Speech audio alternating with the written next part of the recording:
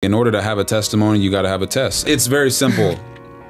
If I didn't go to Washington, I wouldn't be where I am today. And now some people say, well, no, yeah, of course, you'd still be playing, right? It's like, what I'm saying is, like, my test was my NFL career.